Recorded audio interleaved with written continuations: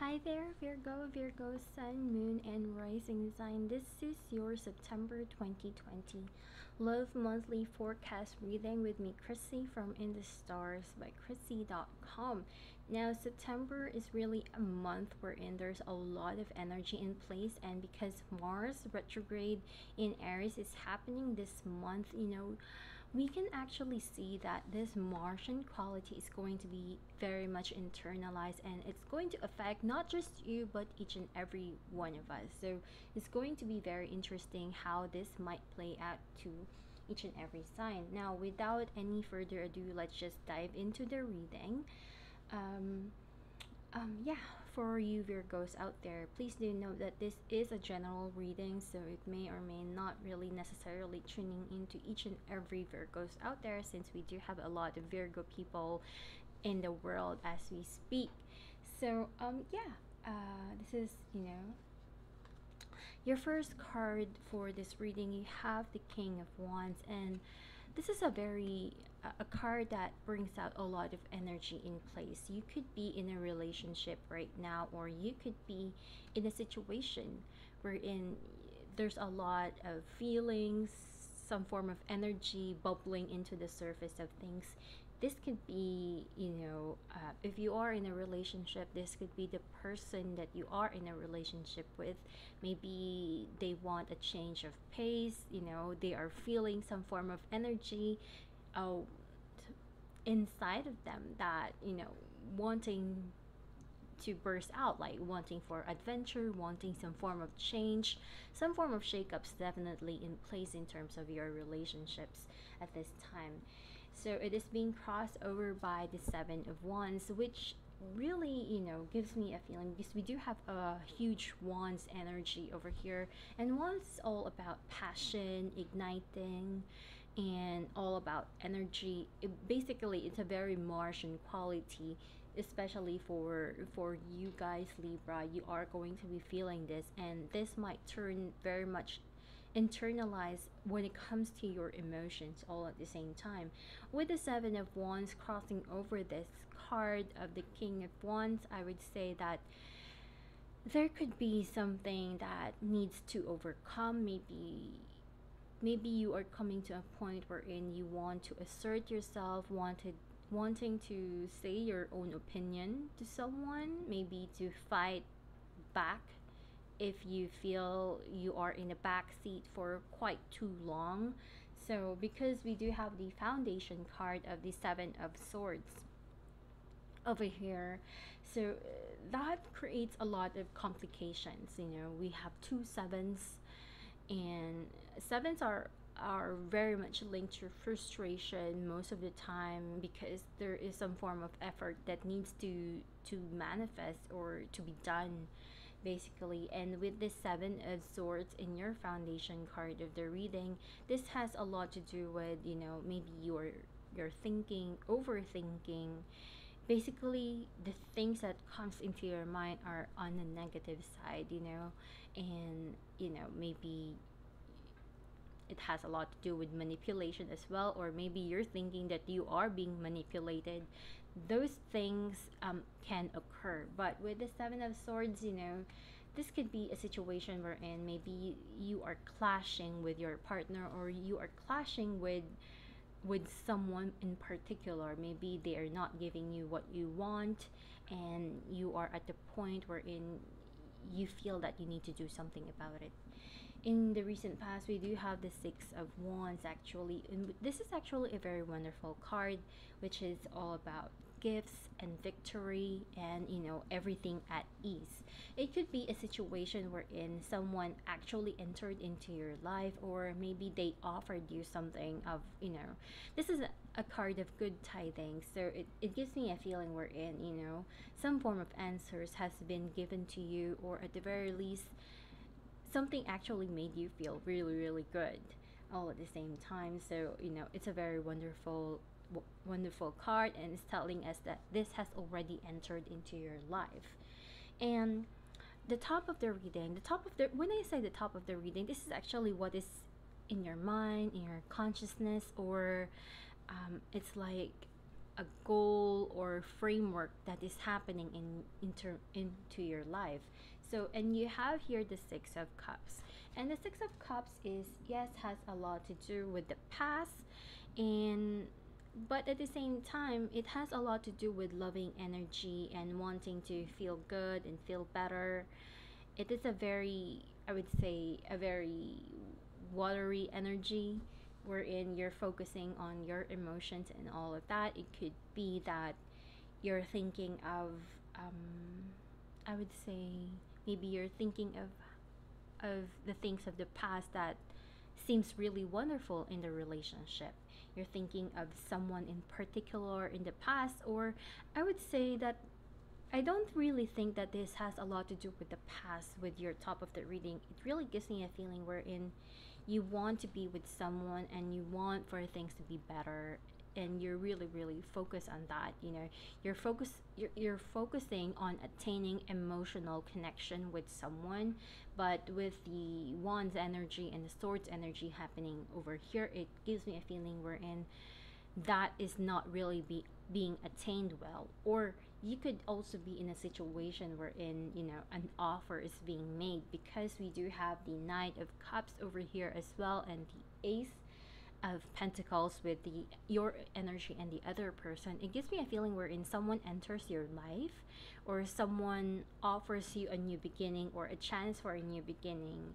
All of those kind of things being backed up by the Six of Wands. It gives me a feeling wherein, you know, you are about to venture to a new beginning of some kind.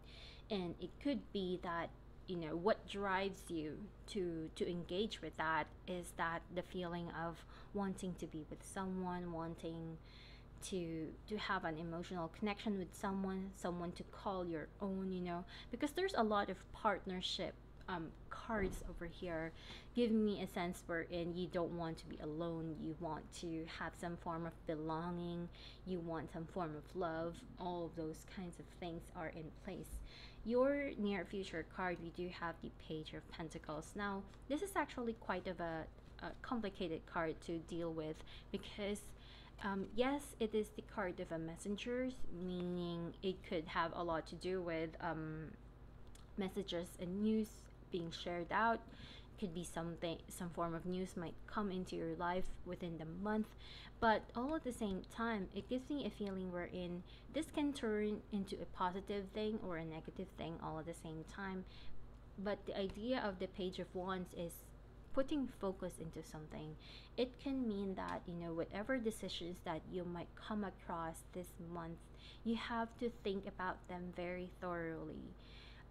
Whether you are handling your decisions and emotional decisions through a very logical standpoint, or in a very romantic standpoint. And what I mean by that is that, you know, there are certain relationships wherein you are thinking about practicality wise, and there are certain relationships wherein you are just focusing on love itself and what true love is all about. So, and this is telling you that before you make any certain decisions, you really, really need to think about them very carefully. Make sure you're not regretting it all at the same time, and make sure that, you know, at the end of the day, it is something that's going to make you happy as a whole.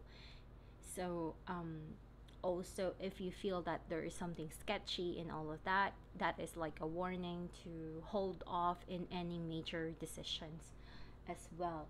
However, we do have